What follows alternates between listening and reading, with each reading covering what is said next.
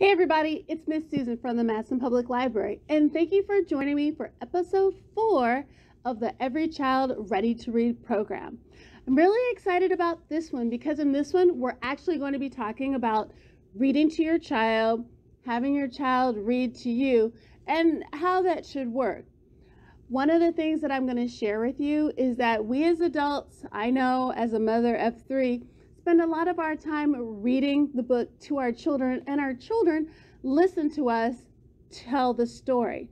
Well, I want to share with you a different way on how I want you to sit down and read together with your child. So give me a minute. Let me turn my camera around onto my screen. I'm going to share some information with you, and then I'm going to come back and I'm going to show you exactly what I'm talking about. No matter what your child's age, reading together or shared reading is the single most important activity that you can do to help your child get ready to read. Shared reading is valuable because your child has your full attention and you are enjoying the experience together. Shared reading helps a child develop a love of reading and an appreciation of books. Children who enjoy being read to are more likely to want to learn to read themselves. A child's interest in reading is an important predictor of later reading achievement.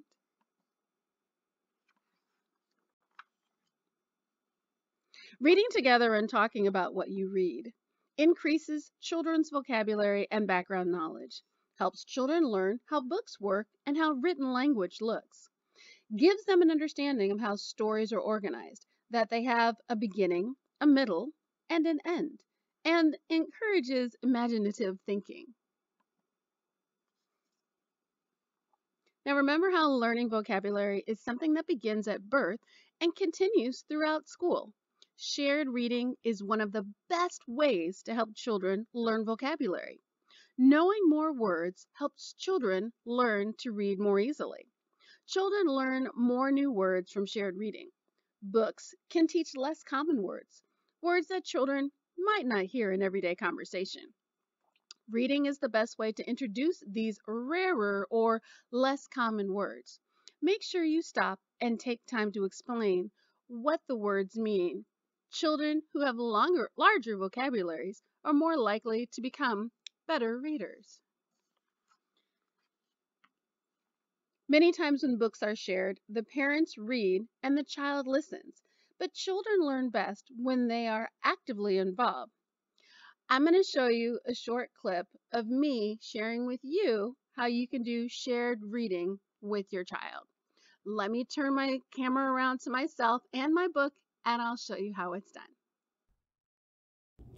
Okay, so many times when a parent reads a book to their child, we as the parent are reading the story and the child is sitting there listening. But I want to give you some examples on how we could do shared reading, like what I've shown in the PowerPoint presentation. So I'm going to use the book The Little Red Hen, written by Byron Barton, as an example. So one of the first ways that you can do shared reading with your child is have your child take a look at the cover and explain what they see on the cover. Ask them, what's the animal? Well, that looks like a chicken or a hen. And there's her baby chicks. And then just let your child just point out different parts of the book on the cover. And then you can go ahead and start reading. As you're reading, especially a book like this, have your child participate. Ask them, what's this animal? And if your child is too young and if they don't know, go ahead and help them. Say, this is a pig, duck, a cat, and a hen, and her baby chicks. As you continue to read this story, especially this story, it's going to have when the hen asks her 3 friends for some help, the common phrase is going to be, not I, squealed the pig, not I, quacked the duck, and not I, meowed the cat. So since we as adults know that this is going to be the same throughout the story, when you get to that part again, ask your child. So before it says, then that little red hen asked her 3 friends, who will help me cut these stalks of wheat? Well, ask the child, well, what do you think the cat would say? Not I. What do you think the duck would say? Not I. And what do you think the pig would say? Not I. And then just explain, no, it looks like her friends don't want to help.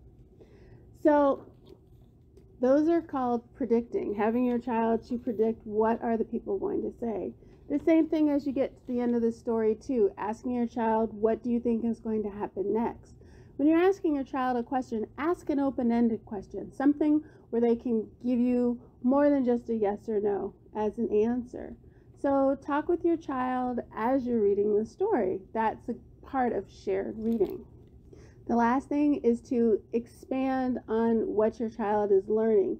If your child says something, expand on it. If they say a word incorrectly, let them know what the correct word is. Have your child talk. This is where that talking part that we've talked about a couple episodes ago really comes in handy. You're talking to your child and your child is talking back, answering your questions and sharing their thoughts and feelings about what's going on in the book. So that's just a simple example of shared reading. Well, hey everybody. Well, that's it for me today. Thank you again for joining me for episode 4 of the Every Child Ready to Read program. If you haven't had a chance to take a look at our website, I've left a link in the description below.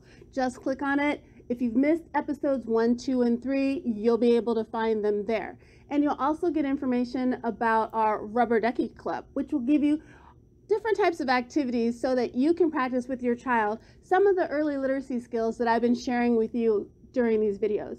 And also you'll be able to see the link to our latest website from our library called Good Books for Kids and Teens. And on the page for babies and toddlers and preschoolers, I have a whole list of books for you that are appropriate to start working with your child.